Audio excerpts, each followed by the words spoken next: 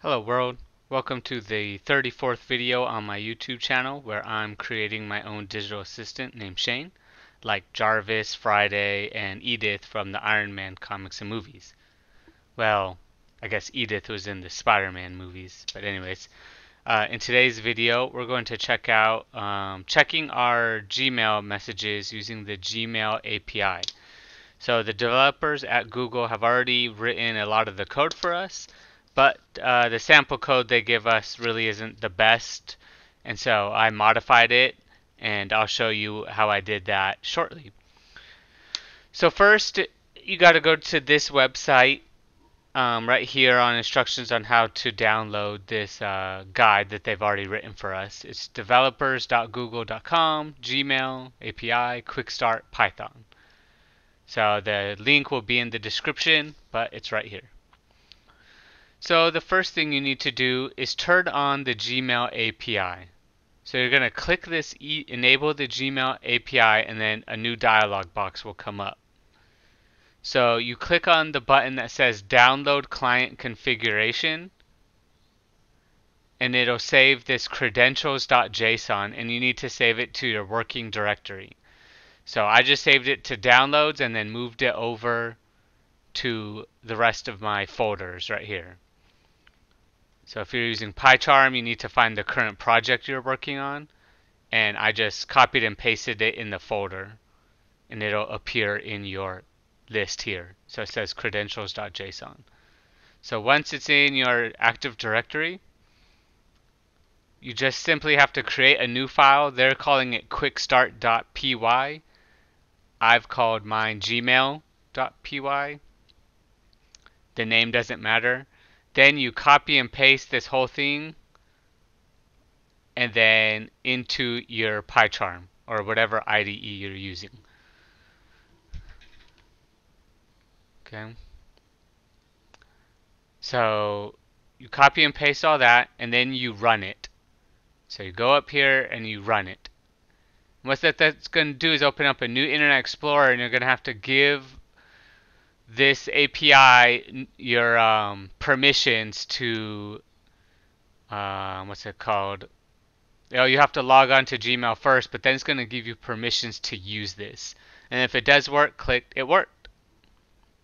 If it doesn't, you're going to have to troubleshoot. So when you run that, down here in your console, it's going to print the labels. And these are headers, and that's not very useful. It even tells you in its comments that this shows the basic usage of the Gmail API and lists the user's Gmail labels. So that's not a very good function, so I've edited it. So assuming you got to this part and it worked and you showed a bunch of labels down here like inbox, sent, trash, addresses, assuming those shows up, then I'll show you some of the changes I made. So let's look at the code that I did. Okay, ask me how many messages do you want to see? So let's just say we want to see three. Three of the last messages or the most current messages.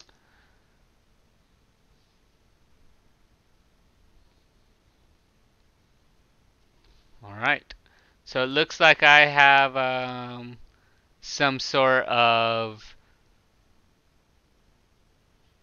advertisement.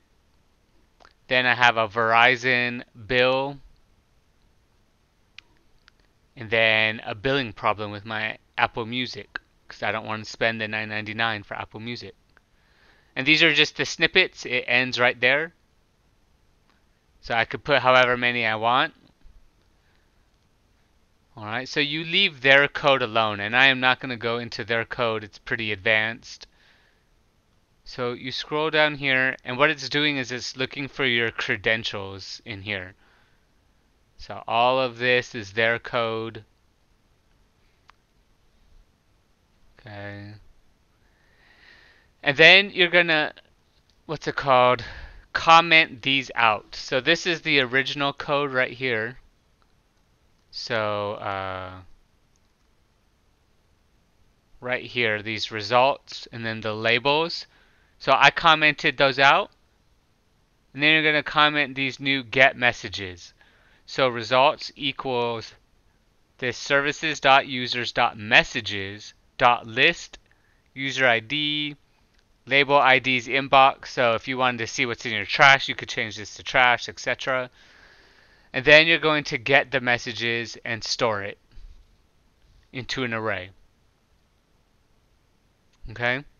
And then you change this to say if not labels, so comment that out. And then I made my own message count. So this is mine right here, my own code.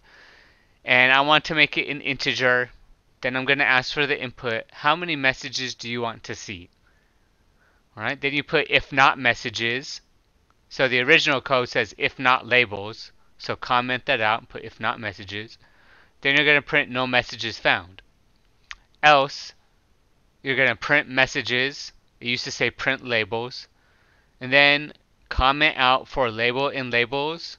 And then put for message in messages. And then I'm passing my message count up here. Then you want this one right up here. And to be honest, I don't know if yeah. Right here. Then you're going to print just the snippet. See, so this message right here, this is the variable you called. We just want the snippet, which is this short amount right here. Then I wanted to print a blank space and then sleep for 2 seconds. So the old code had print the label, so for label in labels, print the label name. And I didn't want that. So that's it. That's how you check your messages. Like I said, the great people at Google already wrote a lot of the code for us. I mean, it looks like I could figure out what it all is, but it's a little bit beyond my, knowledge level. But editing is not. And that's one of the things I am learning is how to find what I want to do and then do it. So I hope you enjoyed this video. Please remember to subscribe and hit the notification icon so you can get updates when I post new videos. And like this video. Goodbye, world.